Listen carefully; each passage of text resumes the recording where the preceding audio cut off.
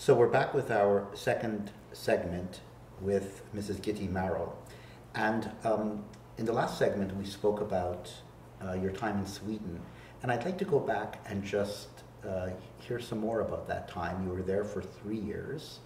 And as we had just spoken off camera, that you were probably in the hospital for a few months. So can you tell me a little bit about your hospital stay, how long that was, and then where did you live for that 3-year period? So how long were you in the hospital? When we arrived to Sweden, they were sending us to a place. It's not a hospital, it's like a school, very nice place. Where they had, I guess they had a dormitory there. It's a beautiful place, very nice. And they helped us. They checked us all the time, my sister got very sick. She was in the hospital for a while, but that time I was better, and I used to go. She was there for a while, and then my brother came over to Sweden. He found out that we're there, and he had an apartment, but I still stayed with the group of girls. And so these were some of the same girls those 5 girls, were you separated from those 5 girls from Auschwitz to all the different labor camps and then to Bergen-Belsen? Were you still together, or was you just you and your sister? My cousin went back to Romania because her fiancé was alive, so she went back. She was one of the 5. And the other girl, I don't remember what happened to her. The other 2 girls. Mm-hmm. And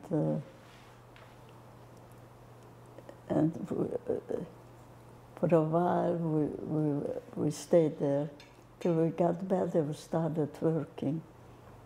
I worked in the hospital as helper for a while, but my sister was in rehab, and I used to go to visit her all the time. We sent her to another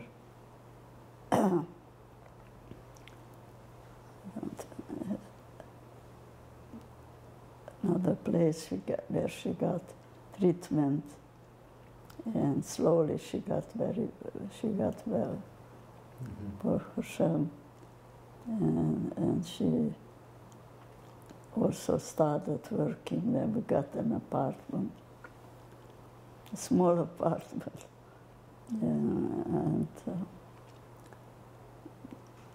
So you moved in with your sister when she came out of the hospitalization? And we got an apartment, and she worked by somebody who made furs. She worked there in a furrier place. And I don't remember what I did. Maybe I worked also something. Oh, I worked in a factory, you know. They gave us jobs. So we made some money. We were able to be on our own after a while. I don't know how long ago it happened then, after we arrived to Sweden. But meanwhile, the Swedish people were very good to us. They were very good. They entertained us, and they did everything that they could to make us happy. It's a nice story. That's a nice story. And they were very good. So what kind of contact did you then first make with your uncle in America, Mr. Schechter? How did you first come into contact with... I guess with the Red Cross. they found out that we were alive, and that's how we were in communication. So they were making... We were writing letters to them. Aha. To my aunt, and she wrote letters I to got us. it. Right. And slowly, they tried to get us to America by a quota, but the quota was very low. Years ago, it wasn't easy to get in here. So they sponsored you? Yeah. Mr. Sheffer So sponsored they sponsored students who came as students. But when we arrived here to this country, it was the 4th of July, I remember. Came by boat, and they put us in Ellis Island first. That's the first thing they did to find out if you're not a communist. America didn't let in any. They were very strict about communism. That's not like today. And so my aunt and uncle find out that we're in Ellis Island. They put out 2 bonds for my sister and for me. And that's how we got out from Ellis Island, going to the Pioneer Country Club. And it was a beautiful place. They had a beautiful hotel. And I had 2 aunts in Ohio. So when they found out we were there, they came to visit us also from Ohio. Yeah. And slowly, the Pioneer Country Club was only open in the summer. In the winter, they closed. And they had a small place in Lakewood at that time. So we used to go to the hotel in Lakewood, and they also had in Florida. And yeah, and you were living in Brooklyn at that time. You were living in Brooklyn? Yeah. In Williamsburg? Williamsburg, yeah. We had an apartment in Williamsburg. And what were you and your sister doing at that time? Were you working? My sister was a very good dressmaker. She was a sample maker, and she had a very nice shop. And I made sweaters. I was a Maryl operator. It's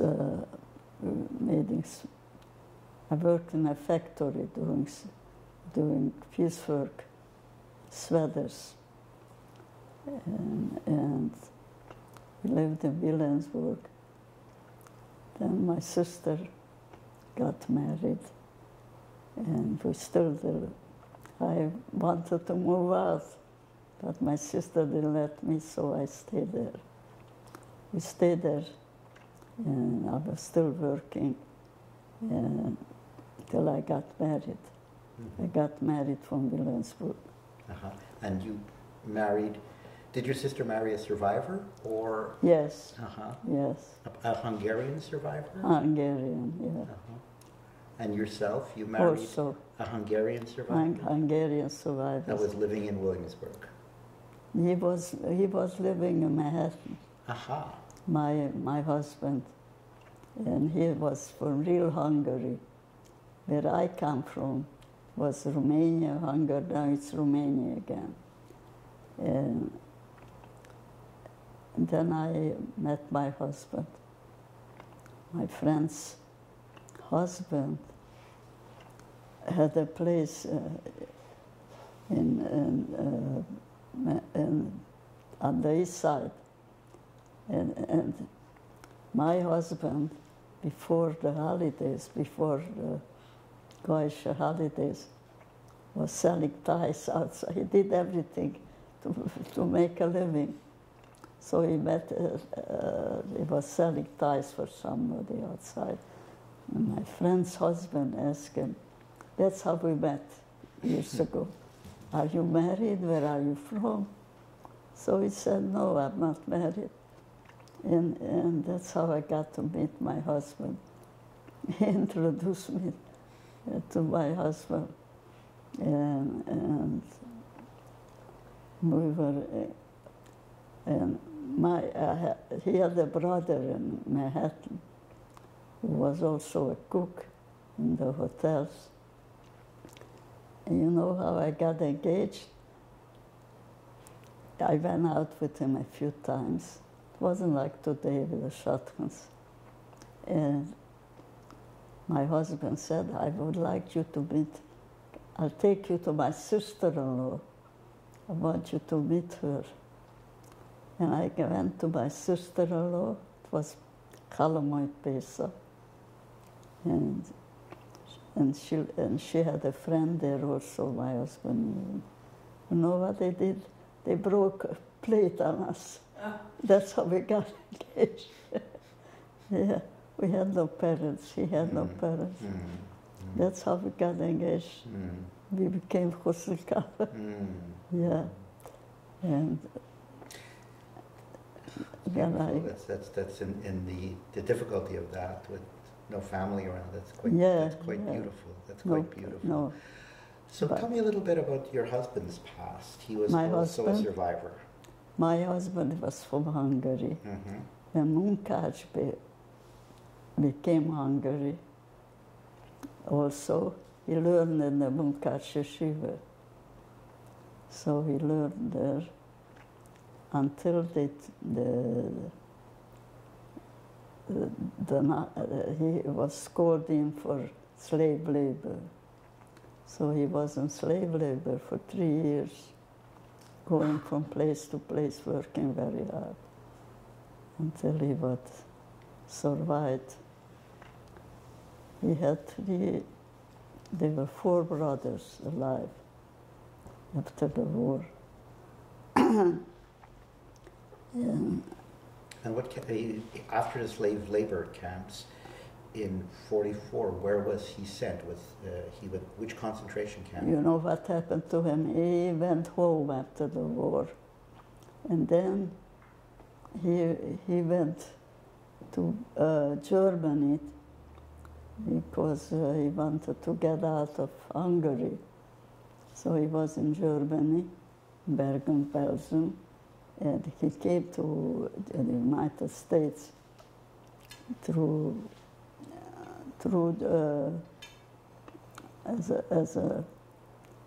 he came, I don't know what year he came. He came after us, I think. And Hayas helped him, you know, to come to the United States.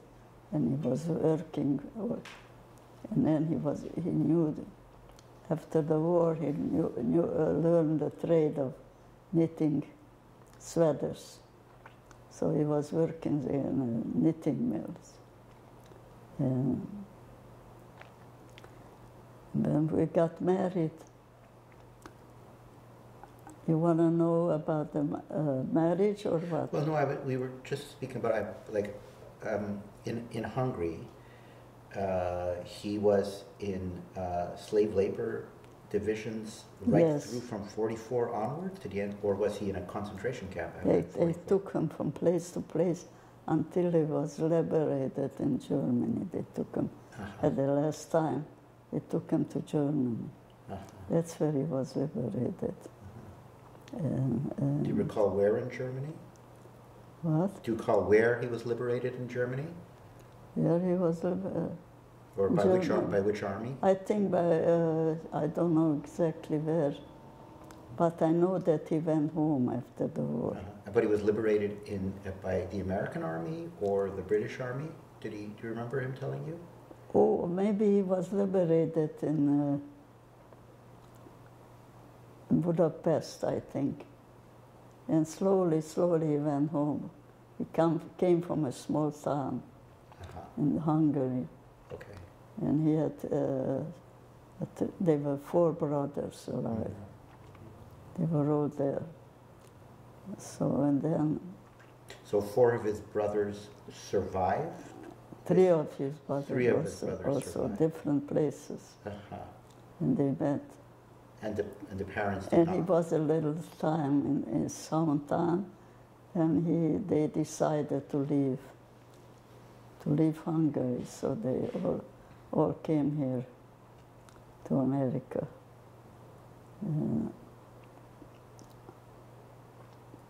And what else you want to know about? Well, yeah, so I think I understand then. Two survivors meeting after the war, marrying. And so you have a large family now, and how many children did you and your husband have? My husband? Yeah, how many children did you and your husband have? How many children did you have? 2 sons and a daughter. 2 sons and a daughter. And 25 grandchildren. Uh-huh. And a lot of great-grandchildren. Any idea how many great-grandchildren? I don't know. A round number, a ballpark figure, as we say in America? Much more. 30, 40, 50? Something like Something that. like that. Right. Yeah. Uh-huh. Every year I've more and more. Of course. And one son has 12 children, and my other son has 7. My daughter has 6, 3 and 3. So the one who has 12 children, 11 married already, and my other son, and they have 5 boys and 2 girls. So the youngest one, two are single by them. Beautiful, beautiful, such nachas. Yeah. Before we go on to the photographs, because you have some photographs that we're going to be looking at, I just want to ask just one more question, and it's a question around faith. And you come from a religious family, religious woman, both you and your sister, and I'm sure your cousin as well, and the other 2 girls. I'm curious, what role did faith have in your survival? What was the role? I don't even remember. It's very difficult to remember. Mm-hmm. You know, but we're just recollecting, looking back. We were always hoping that Hashem will help.